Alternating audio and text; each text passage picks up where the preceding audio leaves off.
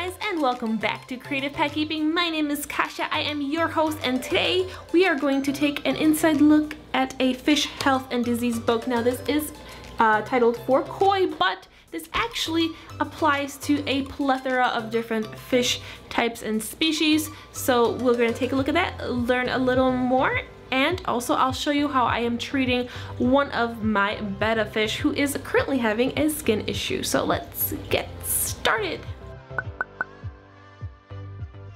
Just a quick note, if you already haven't, be sure to subscribe to this channel so you don't miss out on any future videos. Click the little subscription and a little bell.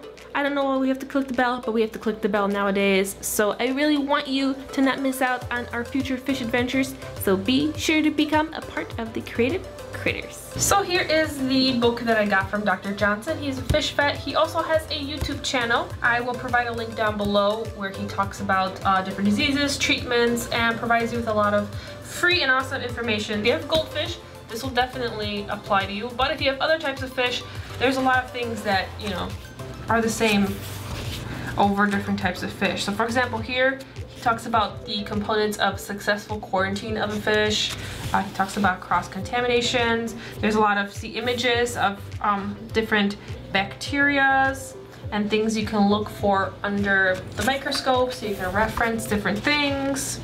See diseases, the microscopic parasites and crustacean parasites. So there's images and descriptions of a lot of things and all the different infections. Talks about dropsy, which is definitely common in the fish keeping hobby.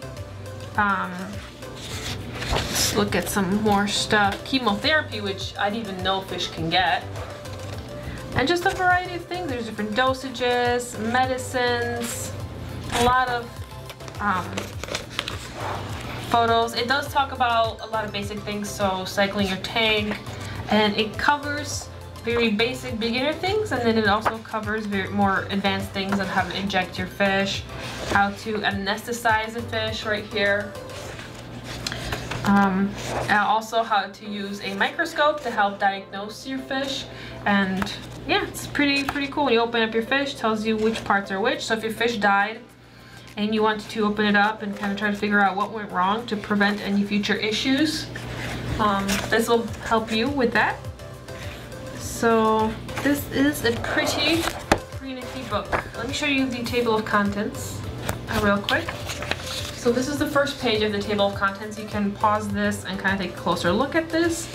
And then this is the second page. So this will kind of give you an idea of all the information that is in this book. And you can purchase this book on Amazon. I will provide you with an affiliate link. So you can definitely get this if that is something you are interested in. Really quick, before I forget, I want to let you guys know that the clip of me treating my male betta is from yesterday before I moved my tanks, and then the clip afterwards you're going to see when I moved my tanks, so it's a little confusing. We're going back in time, so just thought I would clear that up. So this guy is going to get treated today. Sorry for the reflection. As you can see, he's got something going on his skin. It's really hard to tell. Let me see if I can move the light forward. It could be a parasite, it could be due to temperature, sudden temperature changes, because when we were moving on moving day, the fish, oh, you can really see it now, the fish were exposed to colder temperatures very briefly, and he was one of the fish that were at the top of the fish baggies. So that could be it. We're going to try to figure out. So I've been talking with Dr. Erik Johnson. We're going to try to use Clout, which is a type of medicine. Oh, this guy's, the daddy's flaring at me. So as you can see, you can't really, this is not occurring on the other males. It's hard to tell with him because he marbles, but yep, he's definitely got something going on. So we're going to treat him. Going to try to get this all sorted out. And we may have to treat the entire tank. We may not. We're going to see how it goes. So let me show you what I'm going to do. So here is my setup. I've got a bucket with measurements. I pretty much measured out a gallon of water, and this is the tank water from the aquarium. So it's the same temperature and same water parameters. It's not going to stress him out. And then we're going to try to treat him with this stuff called Clout. Now, this does come in tablets that are for 10 gallons. So Dr. Erik helped me figure out how to dilute it. So I diluted it in 2/3 cup water. So there it is. So there, it's this really kind of grainy stuff. And I'm still going to mix it a little bit because it is a little grainy. I really want this to dissolve really well. And then what he said I can do is I can use 1 tablespoon of this diluted stuff in 1 gallon, and that'll be a good dose of this medicine for the gallon.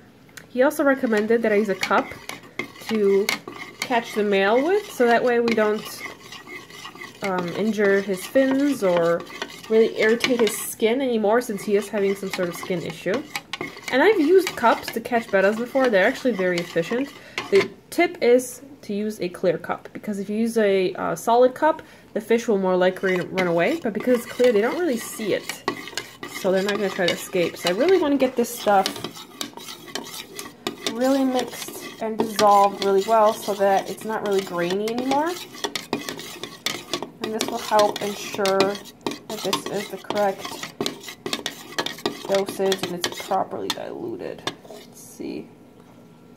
It's starting to look a lot better.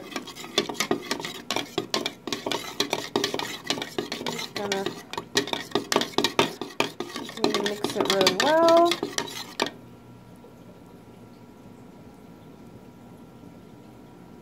I'm just gonna put this here temporarily because I don't want this to, I don't know if it's gonna stain. So I'm gonna get, actually I need to tilt this cup to get the correct measurement, so hold on. Okay, I got 1 tablespoon. It's like a droplet on the other side. So I'm gonna add it to the aquarium. I'm gonna use that same spoon I've been using to just stir it. So it nicely, evenly distributes in the water. And I'm just gonna wait for the water to stop spinning around like this, because if you add your fish in right away, like already mixed it, but the water, as you can see, is still spinning. And there's some duckweed on here to help illustrate that. What's going to happen is when you pour your fish in, your fish is going to, the current is going to move your fish, and your poor fish is just going to, you know, swirl around like in a flushing toilet. So just going to wait for this water just to kind of stop doing that. I guess it's nice to have the duckweed. It's helpfully illustrating. And then once this slows down, I'm going to catch my male and add him in here. So now he is in here. As you can see, the water is still kind of spinning a tiny bit, but not enough that it's messing with him. Oh, he's checking out the duckweed. So he's going to be in here for 2 hours today, while he kind of enjoys hanging out and sitting in his treatment. So we'll check back in 2 hours. The other thing that's nice about this container versus a tank is because it's not transparent, he feels very safe in here, so he doesn't see anything around him. He can't really get spooked by anything, and it's not a really huge space either, so as you can see, he's a little confused. He doesn't really know where he is, but he's not exactly freaking out or panicking. He's just kind of trying to figure out what's going on. As many of you know, there used to be a rack right here, so I moved it in the closet, and you're probably wondering, Kasha, why? And ignore this, this is temporary. This is because I actually wanted to set up my breeding tanks down at the bottom, and once I upgrade this light to a new light, this will be able to light up actually all 3 tanks. So plus I'll have some more Betta containers. I want to add some more sponge filters that are smaller. There's a Mr. what's his name, Blueberry, hanging out in there temporarily. So that's what's going to happen. Kind of having a mess. Littlefoot's meowing at me. So that's what's going to happen here. There might be a possibility of setting up another rack over here in the future to save space. And in regards to this area over here, and ignore the chaos because I'm still organizing everything from yesterday. I literally just moved all this last night.